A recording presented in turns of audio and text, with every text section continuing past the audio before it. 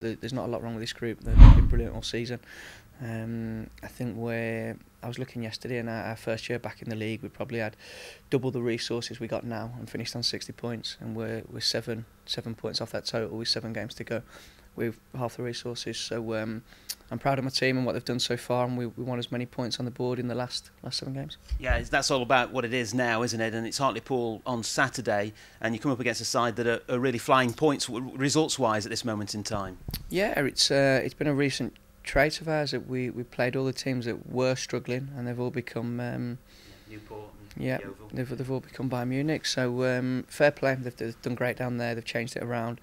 They're looking very solid, very hard to beat, and taking results. So it'll be a tough game away from home, but we're going to take our performance from